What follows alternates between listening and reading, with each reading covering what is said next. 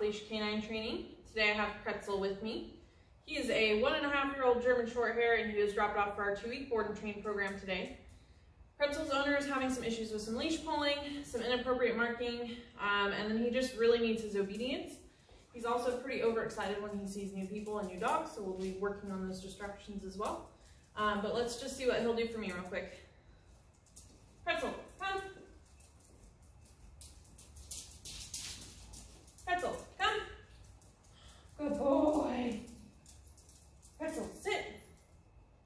Sit. Sit. Pretzel, down. Down. Pretzel, come. Pretzel, come. Pretzel, come. Pretzel, you.